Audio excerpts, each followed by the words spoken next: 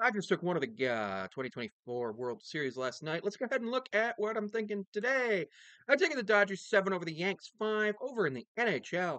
I'm 70 and 52, so 18 over 500. I'm taking Buffalo 5 over Detroit 4, Minnesota 2, Philly 1, LA 3, Utah 1, Boston 7, Toronto 4, Montreal 4, St. Louis 3, Tampa Bay 6, Washington 1, the Rangers 3 over Anaheim nothing, Winnipeg 3, Calgary 2, Florida 3 over the Islanders 1, Nashville 4 over the Blue Jackets 2, Dallas 9 over the Blackhawks nothing, Vancouver 4, Pittsburgh 2, Vegas 3, San Jose 1, Carolina 9, Seattle 3.